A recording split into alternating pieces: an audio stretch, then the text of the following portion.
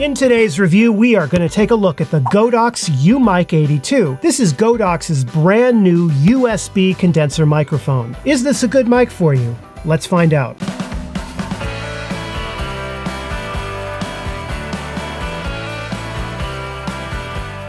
Hi everyone, welcome to Pal the Tech. Every time Godox releases a new product, and it's not a light, I'm always curious as to what they come up with. Lately, Godox has been getting into making audio gear, and with the release of the new Godox UMic82, it's time to start thinking of them beyond just flash and lighting products. Now, most microphones have two types of connector cords. You either have the 3.5mm jack, that's the type of connector for external audio on Fujifilm cameras, or on higher-end microphones like this Yeti UMic82, you have an XLR connector. The problem is that if you're wanting to connect either of these microphone types to a laptop or desktop computer, you're gonna run into issues, as fewer and fewer computers these days are including the 3.5mm mic jack. And there's definitely not an XLR port anywhere on this laptop. So in order to connect one of these with one of these, you're going to need to use a USB microphone. Now, let's take a closer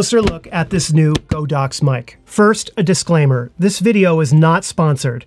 Godox did send over this mic for me to test and review. Godox did not pay me to create this review, nor were they allowed to have any input into its creation. And they didn't get to see this video until right now when it's been published for everyone. The mic includes two cables. One is a USB-A and the other a USB-C. Now, the mic can be mounted in one of three ways. Using the included stand that comes with it. The mic also has a screw thread at the bottom, which allows you to attach it to any podcasting boom arm, just like I have this set up here. And lastly, you can get a 5/8 of an inch male to 3/8 of an inch female mic screw and attach it to a tripod like this. Well, hey there, and welcome to the Pal the Tech podcast. Now, on the microphone itself, you've got two controls on the front side that are facing you, the volume knob and a mute button. The volume knob controls the volume of the sound coming out of the headphone jack of the bottom of the mic. And having a dedicated button to mute the microphone is great for podcasting because it allows you to quickly mute the mic, right? So let's say you're doing a podcast, well, I think that the raw file... I gotta go pee like a racehorse. I'll be back in just a second. Then you go and you come back. Yes, raw files are very good off Fujifilm cameras.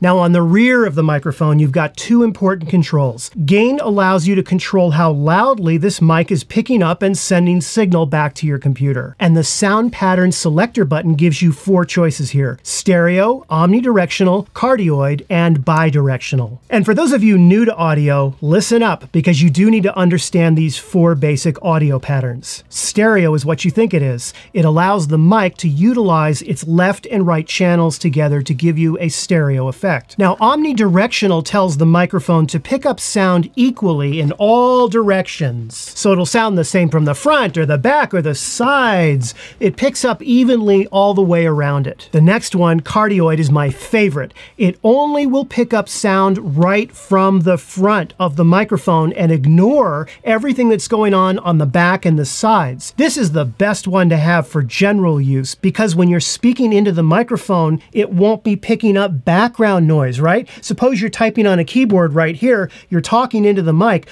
is not going to pick up the as much, right? Because this entire side of the mic will not be active, just the front. And lastly, you have bidirectional. This tells the microphone to only record from the front of the mic and the back of the mic, not the sides. And this is great if you're sitting across the table from someone and you only have one microphone.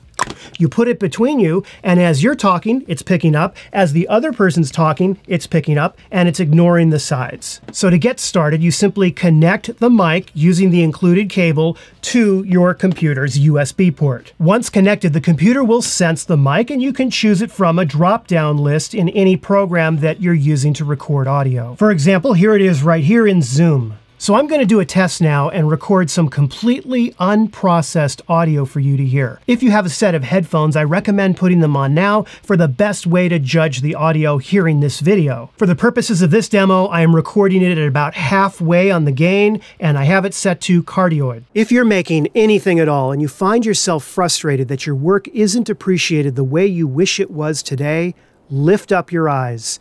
take a longer view of things. Now, as a comparison, I will test against the Blue Yeti, which is a popular mic with basically the same features. Frustrated that your work isn't appreciated the way you wish it was today? Take a longer view of things. Take a longer view of things. And in comparing the Blue Yeti with the Godox, and really listening carefully with studio headphones, the audio quality between these two microphones is very similar. I'd say that maybe the Godox has just a tiny bit more of a fuller sound to it, but it is so close between these two, it's almost identical to me. So for my next test, I had to find the quietest place I could, and that is always inside my car, inside my garage. It's so quiet in here. I'm going to go ahead and be as quiet as I can be and record nothing.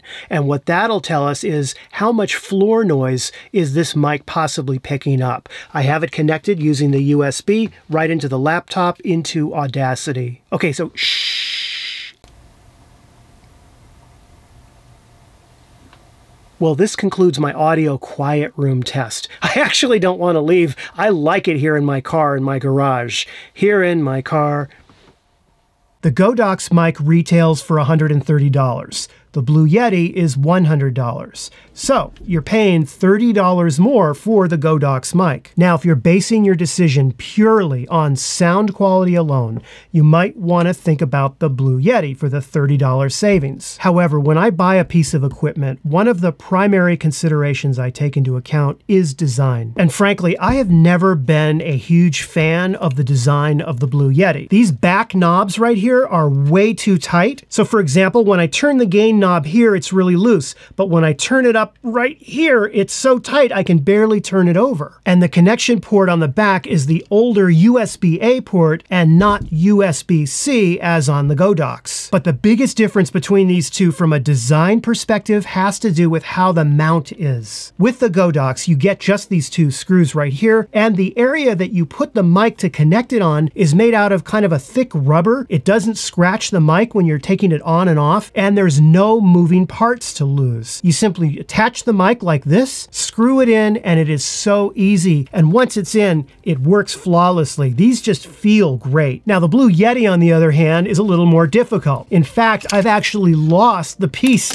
on the right side of the mic. Look at this. That's just my point, right? You have all these little parts, and it's just, I don't like that. I lose them, they scratch the mic up, and you know, I know that that's not sound quality, but it's design. It's just, it's easier and faster for me to attach this than it is this one. I'm probably being nitpicky, but you know what? This is my review video and that's my opinion. So I find it easier to attach and detach the Godox mic to the stand than I do the Blue Yeti mic to the stand. I also like the fact that the Godox mic is smaller and overall it feels more solid to me. All in all, there's a lot to like with this mic, and whether you consider a Blue Yeti or this Godox unit, both are very capable microphones and sound nearly identical. If I did not have either mic and I was in the market for a USB microphone, I would definitely go with the Godox because I like the design, I like the feel, and I like the ergonomics better. I think Godox did their homework in designing this mic, and I'm really looking forward to seeing what they come up with next. Well, thank you so much for watching, and I hope you enjoyed the video. And if you did, be sure to give it the like and subscribe. I will see you again in another video very soon. Take care.